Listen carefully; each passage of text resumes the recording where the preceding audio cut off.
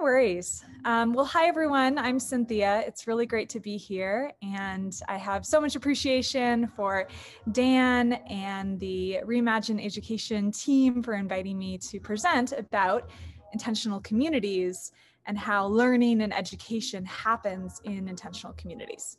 So I'll go ahead and share my screen. And let's see. There we go. Hope you can see that. Good. All right. So here's the presentation about education and intentional communities, what learning can look like in co-housing, eco-villages, and more. And this is a photo here of Cloth Jordan Eco-Village. It's one of the many communities I've visited around the world. They are a multi-generational community, so do have a bit of an educational component happening. Although, like most intentional communities, the kids who live in this community go to school outside of the community. So just to preface that, I'm going to be sharing models of education in community, but usually the formal education of kids happens outside of the community in just public school systems or private school systems as they normally would. A little bit about me to get started. As Roy mentioned, I am a community matchmaker. I've been fortunate to have traveled the world visiting all kinds of different intentional communities. I didn't grow up in one. Often people think, oh, you must have been raised in a community. No, I was raised outside of Boston in the Northeast of Massachusetts. Yeah, Roy, we have that connection. And did not grow up in an intentional community, just a normal mainstream family. But I had this innate curiosity about different ways of living and more ways of connecting more deeply with nature and other people. And this exploration really led me to go on and travel to visit a bunch of these places.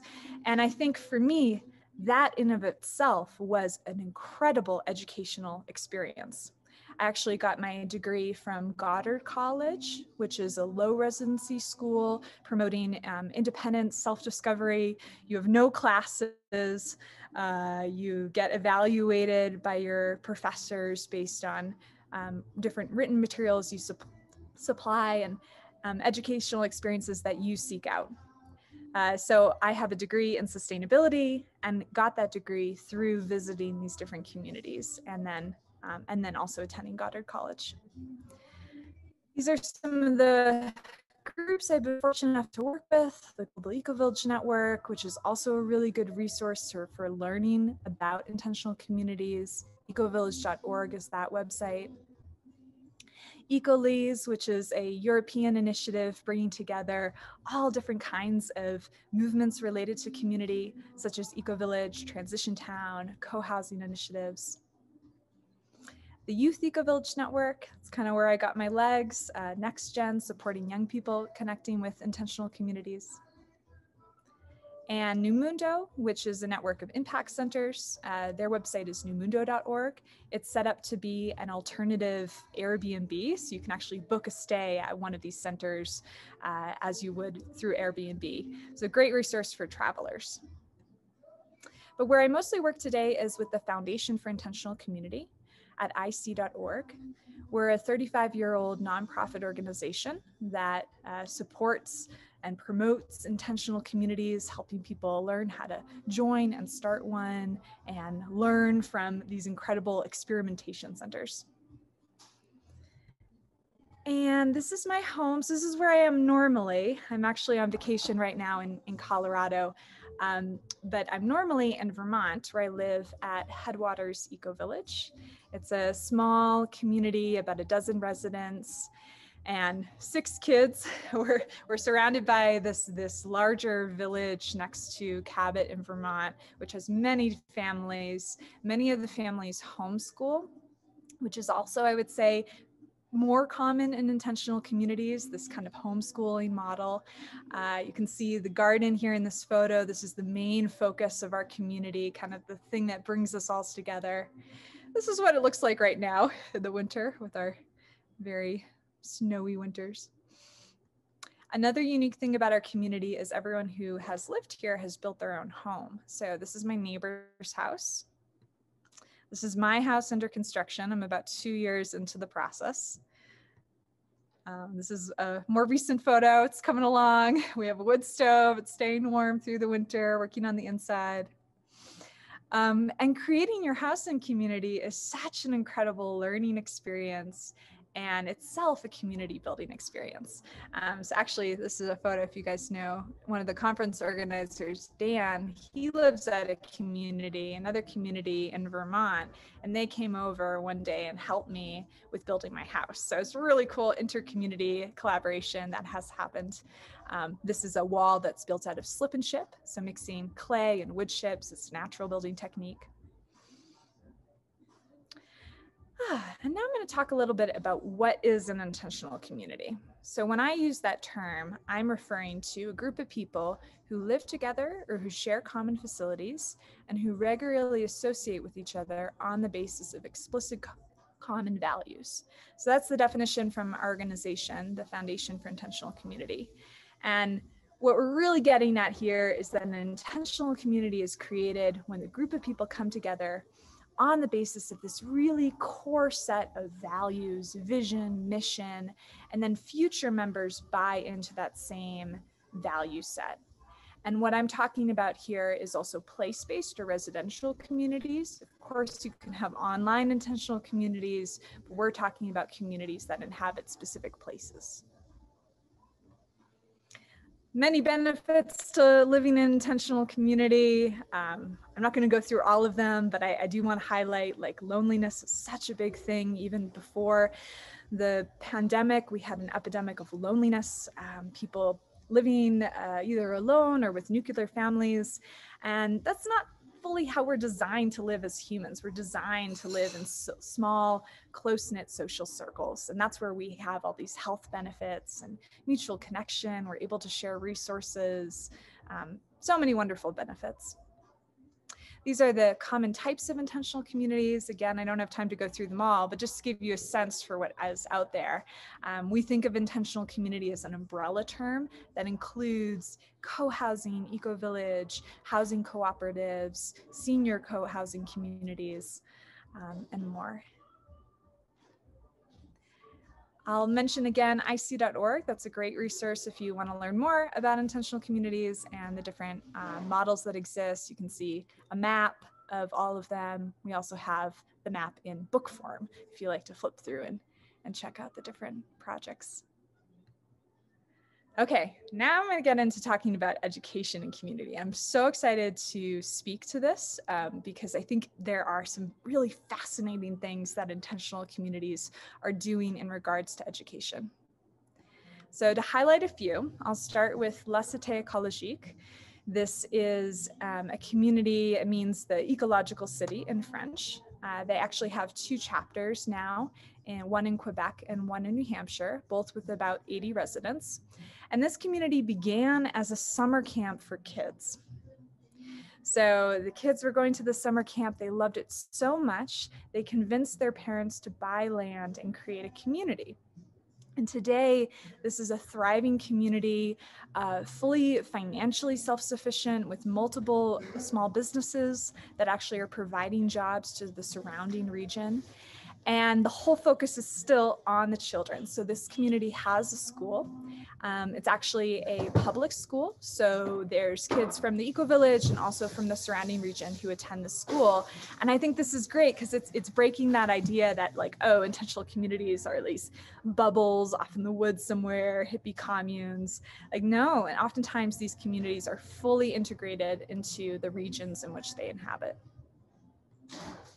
Schloss Tempelhof in Germany. This is a community with over 100 residents, and they have this beautiful expression. You maybe have heard, the saying, oh, it takes a village to raise a child. So they say, we make the whole village accessible for our kids to learn from. So they're really part of this free school movement where the kids who live in this community get access to all of the residents of the community to learn from. So if somebody's a baker, they go hang out with the baker if they want to and learn from them. If someone does mechanical work, they're learning from that and really engaging as a full member in their community. Greenbrier School in Texas in the US. This is a school that I actually visited recently, this November. They began in the 60s, so very much part of the free school movement that was developing at that time. And they are both an intentional community and a school, but really a school first and foremost. So most of the residents who live in the community also work to support the school. It's this really very, how to say, wild place with many forests and gardens. The kids just run and play. And there's some structure, of course, especially if the kids really want that. But a lot of the time, they're just coming up with their own experiments and playing with each other. Groundswell Co-housing, also called Yarrow Eco-Village in British Columbia, Canada. I visited this one a few years ago, and I was inspired by what the founder shared with me about their school that they have for, I don't know, a lot of kids. I think they have around 30 or 40 kids who live here, is that they are committed to being outdoors all year round, having the kids be outside and learning. They have this structure outside that's very open air. They're out there, rain, snow, whatever conditions, just really engaging with the natural world as part of their learning process.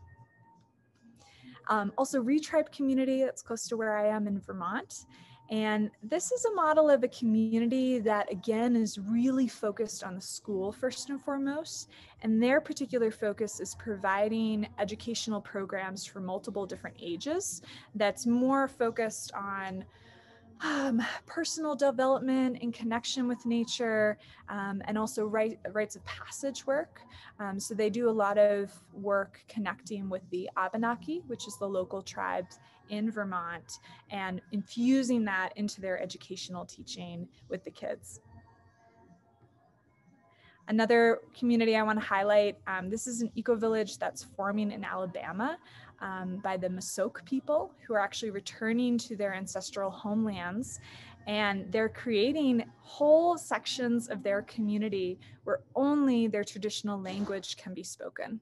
And so they're doing incredible work to bring the learning and the teaching and the culture of their people for this younger generation who otherwise may not have been able to access that as fully. And then Camp Hill Communities, this is my last example I want to share with you. This is a network of over 100 different intentional communities in the United States and Europe, and it's for people with mental and physical disabilities. And so it's really creating a blended community of people with and without disabilities. But the cool thing is that everyone in the community has to go to school or have a job in the community, like have a role that enables them to be fully integrated in our life. You know, I think these are some of the most marginalized members of our society, and I think it's incredible that they are getting to learn candle making and woodworking and like having these experiences that there's no way they would have access to normally. All right, so that was my little tour of different community projects that are out there. There's a lot more. I want to share with you this guidebook that I have written with FIC. You can access it directly at ic.org/starterguide. It's a great way to learn more about the different projects that are out there and additional resources. We have online events that we're hosting each week. We have 1 or 2 or sometimes 3 events. You can learn about them at ic.org/events. We also have online courses. So if you're really thinking of starting or joining an intentional community, that's an amazing resource, ic.org/courses. We just launched a few days ago our new course on starting an intentional community. You can find out more at ic.org/starting-course. And lastly, if you are serious about looking for an intentional community to join, as Roy mentioned, I am a community matchmaker, so I can help connect you with an intentional community that might be a good fit for you based on what you're looking for and yeah, who you are and what you're hoping to get out of this kind of lifestyle. And that's my website, cynthiatina.com. All right, I hope I did that in 10 minutes. I think I did. Thank you so much. Thank you so much, Cynthia. That was amazing. I love